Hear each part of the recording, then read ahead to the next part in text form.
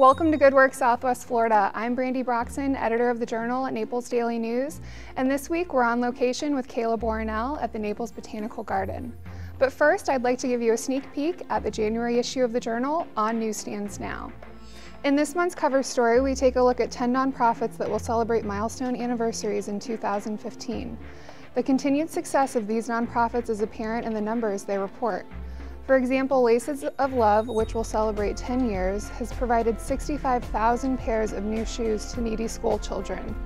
The Community Foundation, which will celebrate 30 years, has distributed more than $74 million in grants since its inception.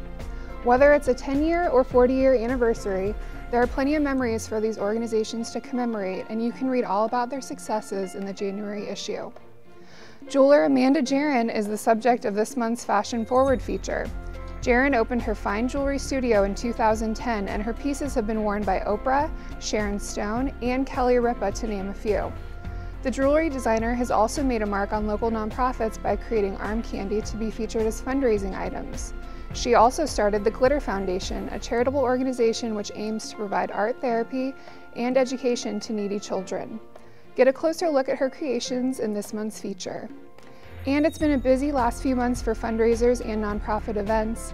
If you recently attended one, make sure you check out our social network pages. This month's edition features photos from the 14th Annual Gift of Giving and the Allegra Footprint Fund Award Luncheon, among others. For these stories and more, check out the Journal at naplesnews.com/community/journal or grab one on location at a newsstand. That's all for this week. Have a piece of news from the nonprofit community I should know about? Email me at bkbroxson@naplesnews.com or tweet me at Brandi Broxson. And now let's go to Kayla Boronell at the Naples Botanical Garden. Hi, I'm Kayla Boronell, and today we're here at the Naples Botanical Garden, and I'm here with Chad Washburn, the Deputy Director. How are you? Very good, Kayla. Very great to have you here. Thank you for having us. And we had an opportunity to walk around the garden and to see the plants and the landscape, and it's absolutely incredible. So thank you so much for having us. Thank you. Tell me about the new center and what can people expect when they come here? If you haven't been to the Botanical Garden since last season, we've really made a lot of changes. As soon as you come into the garden, you're welcomed by the new Eleanor and Nicholas Chabraja Visitor Center. You enter through the Burger Pavilion. Immediately you're surrounded by gardens, a lush tropical landscape that was actually inspired by the tropical landscapes of Henry Rousseau. You enter, we have a charismatic garden, Irma's Garden, where you see some of the funky, weird, and wonderful plants. We have the Orchid Garden, the new La Grippe Orchid Garden, which we're standing in today, and you can, the perfume from the orchids is just intoxicating. So really a wonderful new space for the gardens. Can you tell me about the Chabrajas? Who are they, and why was the building named after them? Yeah, the Chabrajas are great supporters of the garden, and they named the new visitor center.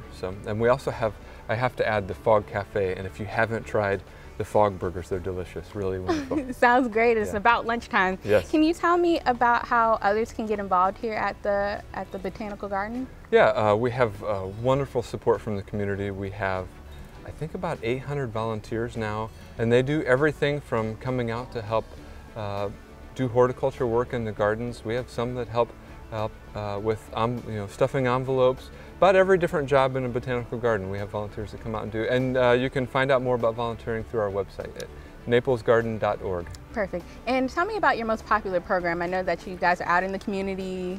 Yeah, well, as a botanical garden, people think of us as just a pretty face, but we have so many wonderful things going on. We have one of my favorites is the Co-Step program. It's a pre-vocational program for exceptional students from Lely High School. So the special needs students come out and they learn traditional job skills, but in a setting like this, it's part therapeutic for them as well. Thank you so much for having us, and it's absolutely beautiful. And if you want to visit the center, make sure to visit their website, and there's a lot of great plants out here, beautiful scenery, so make sure you come on out. Thank you so much for watching, and make sure you tune in with us next week for more Good Work Southwest Florida.